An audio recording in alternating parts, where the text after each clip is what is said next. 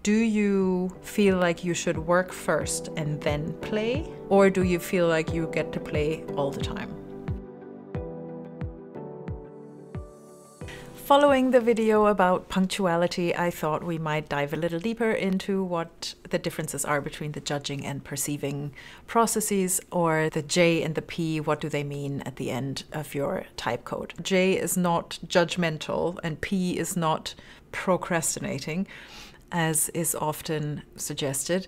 Going back to the original theory, Jung talked about the two attitudes of extroversion and introversion, where the psychic energy goes either outside to the object or inside to the subject. And then he talked about the four functions. Sensing and intuiting are irrational, perceiving functions. Irrational because they take cognitive energy, but it's not a linear process. There isn't a decision attached to it. It's a perception of what is or isn't or could be or was. Thinking and feeling are the rational functions because they are based on reflective processes and decision making. So you have the S or N for sensing and intuiting, and T or F for thinking and feeling, and those are the perceiving and the judging functions. Those two middle letters of your four-letter type code are actually the meat of the theory. Those are the ones that you really want to pay attention to, because Jung's theory was very much based on his 20 years of observing people in his psychoanalyst practice. When Catherine Myers and Isabel Briggs came up with the questionnaire about 20, 30 years after they've read Jung's book, they had to pick it apart and find ways to arrive at what the dominant function is going to be and whether the S, N, T, or F are going to be in the extroverted or introverted attitude, because those are the 8 functions that you can come to, right? 4 processes, 2 attitudes, 4 times 2. And so they added the letters J and P, Myers-Briggs added the letters J and P to denote which function was in the extroverted attitude. What does that mean? If there is a J at the end of the code, then the thinking or feeling is extroverted, which means the sensing or intuiting is introverted, because the theory is one of balance and the functions and attitudes balance one another out. And if there is a P at the end of the type code, it means sensing or intuiting are extroverted, which means thinking or feeling are going to be in the introverted attitude. And now you know whether the extroverted function is also the dominant one if there is an E at the front of the type code. If there is an I at the front of the type code, then the introverted function, whichever it is going to be the dominant one. And that was the MBTI type code explained. I hope that helps. The way that Myers-Briggs explained the significance is not just which function is extroverted, but also they called it, I believe, the world and the life organization. So somebody with judging preferences was described as enjoying to make lists and checking off those lists and getting things done, which is in keeping with the process, because the judging types like to have a decision, right? Like that's the point of the function. It's to make a decision and to arrive at a point of certainty. And then the perceiving types are described as organizing their lives a little more. Pressure prompted is one of those words, which, by the way, if you take the MBTI Step 2 instrument, they talk about facets. So pressure prompted is very much a perceiving characteristics. And I score a 5 out of 5 on that one, because I do like the last minute rush of energy just before the deadline, just to get something finished. I have a J at the end of my type code, though, overall, because I also like to start at the beginning and make sure that I get there in time and with peace and quiet in between. So the Myers-Briggs explanation of J and P are about how you organize your life. I think another way of looking at it is also about how you view time and what your relationship to time is. One of the activities that I used to do when I was doing type workshops with teams is, do you feel like you should work first and then play? Or do you feel like you get to play all the time?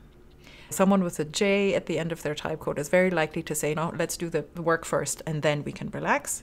Or in other words, we can't relax until the work is done. And somebody with perceiving preferences has a more fluid approach to time, because when I said the judging process likes to have the decision, because that's the point of the function, the perceiving process likes to stay open to possibility and stay in the moment, it's much more of a process. They're more likely to say, we can play anytime, because the deadline is always going to be there.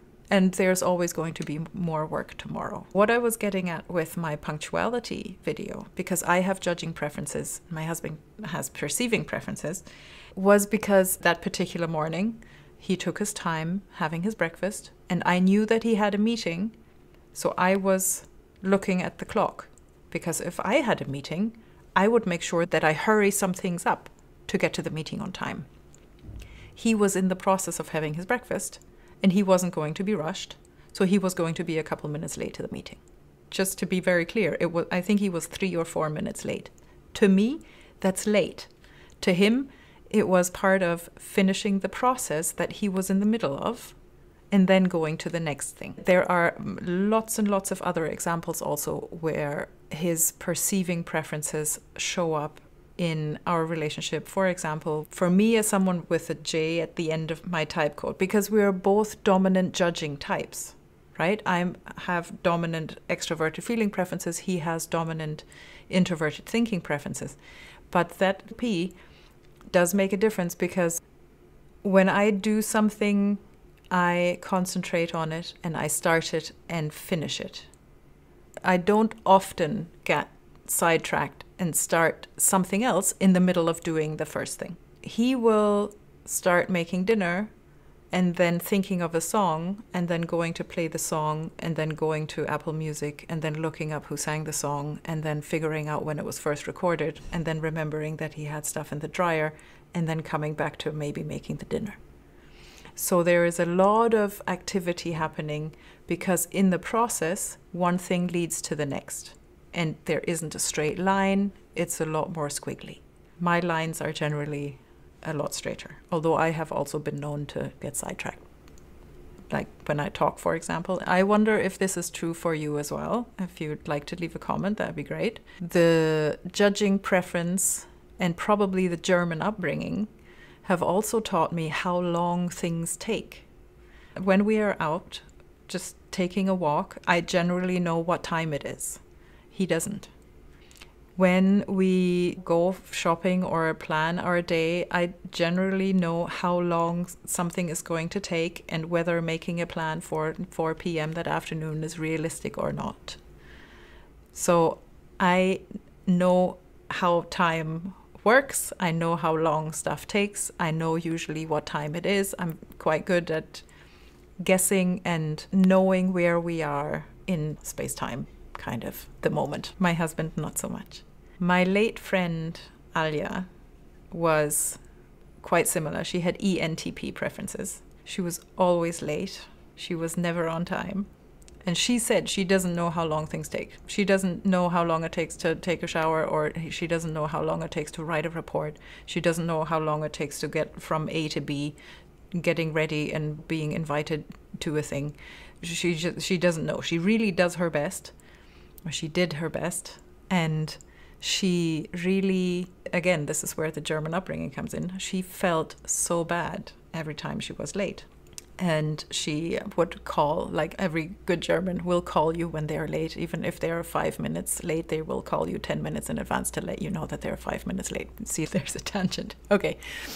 I wonder if that's a general thing for people with a P in their type code, that maybe they just don't know how long stuff takes, or they don't really have a grasp of time and how long time is, with the different activities that they then get distracted in. And so generally speaking, squiggly line for the P's and more of a straight line for the J's. Here's why I think that is fantastic. I so appreciate my husband's preferences, even though, yes, it makes me nervous that I know he's going to be late.